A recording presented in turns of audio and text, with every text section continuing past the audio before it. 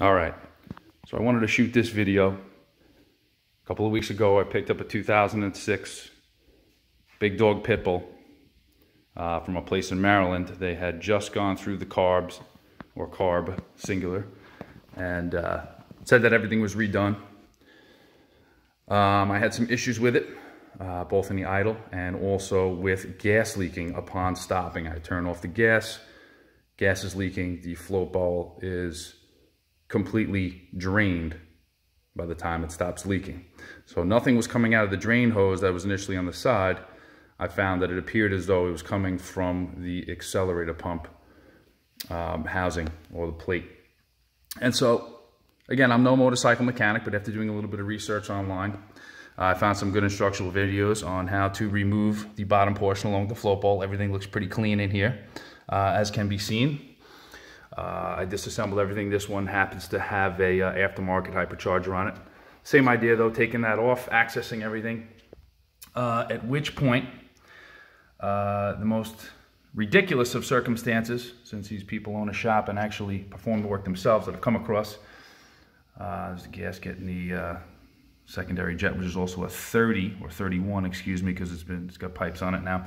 But upon removing the cap for the float ball, for the accelerator pump, which is here, simply removing this is what I'm looking at. And again, I'm a layman, I'm not a motorcycle mechanic, but I think anybody looking at this that knows what they're doing can see exactly what the problem is. Now, aside from it obviously being pretty destroyed on the edge, this is not how it's assembled. It's not going to function with the spring underneath it. So in reality, it's not supposed to be the way that you just saw it, which is, again, exactly how I opened it up. Everything else seems to be in place, the spring with the balls and the O-rings. This should be in this manner, kind of concave facing upward toward you, along with the spring on top, and then the cover on top of that. As you can see, the space is allotted for it here, and that enables the diaphragm to move up and down effectively and allow for the fuel to move through these passageways. That's clearly not going to work. Again, in the reverse method, where the spring is on top, as moronic as that could possibly be, and again, the diaphragm wrong side up, and as a result, you can see it was also completely chewed up. It's amazing that the bike ran really under throttle effectively whatsoever.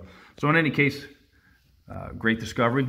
I'm glad that YouTube exists and you have some good mechanics out there that were able to correct this, and that I had the fortitude to pull it apart on my own and see what's going on. And in the meantime, it gives me the opportunity to clean some of this sludge out. Again, it had just been done, and it's really, to be honest with you, as I just lost the bearings, I read on the towel anyway, in pretty clean condition and in pretty good condition.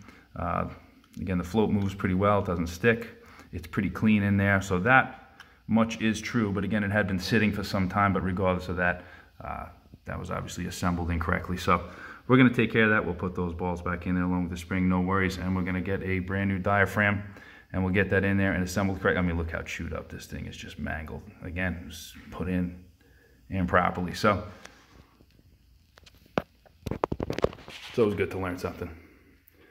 Cheers.